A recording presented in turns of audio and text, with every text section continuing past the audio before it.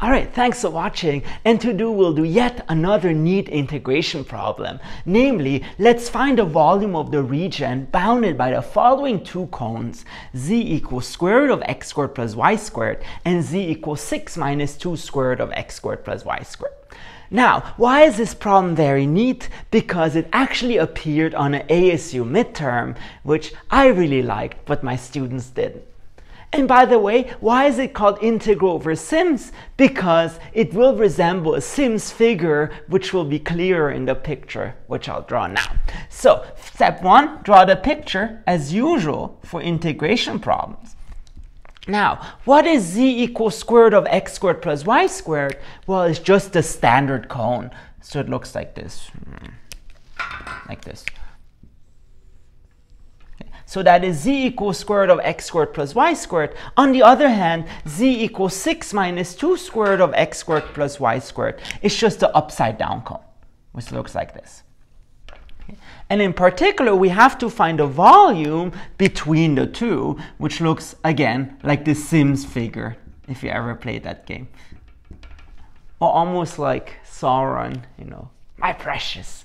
All right, and now, so that was the first step. The second step is to find inequalities. And at this point, I want to remark, well, we see square root of x squared plus y squared. Well, this just screams to be used cylindrical coordinates. So in particular, let's transform those two things into cylindrical coordinates. Well, z equals square root of x squared plus y squared. That becomes z equals r. And then z equals 6 minus 2 square root of x squared plus y squared. That is z equals 6 minus 2r. So it's basically polar coordinates, but in 3 dimensions. And with this, we can already find our first inequalities, namely the one for z. Well, notice z goes from the red figure to the black figure. So red pen, black pen, almost. But in cylindrical coordinates, what this becomes, it is z is between r and 6 minus 2r. And by the way, notice how the colors helped. You know, it's really from red to black. And then the other thing we need to figure out, well, the radius is from what to what, and the angle is from what to what, because cylindrical coordinates have angles as well. And in order to do this as is standard, we need to find an intersection between the two cones, because it will give us kind of the shadow between the two cones, if you wish. So for the intersection, let me do this here. All we need to figure out is when is r equal to 6 minus 2r. But that is not too hard because we can solve this. So we get 3r equals 6, and so r equals 2. So what is this saying? It is saying that the intersection between the two cones is actually a disk, and more precisely, a disk of radius 2. And in particular, what we get is that r equals 2, and then the angle is just anything between 0 and 2 pi. So in order to summarize, what do we have for our inequalities? We then get the following thing. So we get z is between r and 6 minus 2r. R is between 0 and 2. And lastly, theta is between 0 and 2 pi. And this helps us find a volume, because now we can actually do this. So step 3.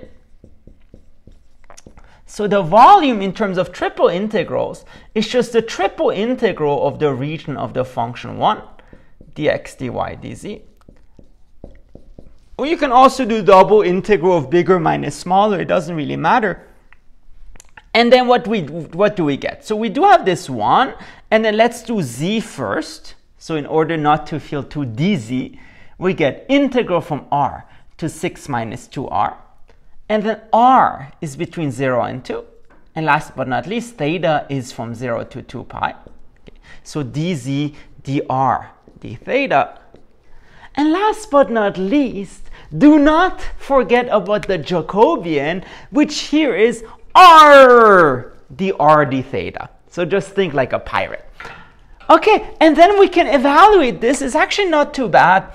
So first of all, I would like to remind you there is no theta in this integral. So this integral from 0 to 2 pi just becomes 2 pi times whatever we have.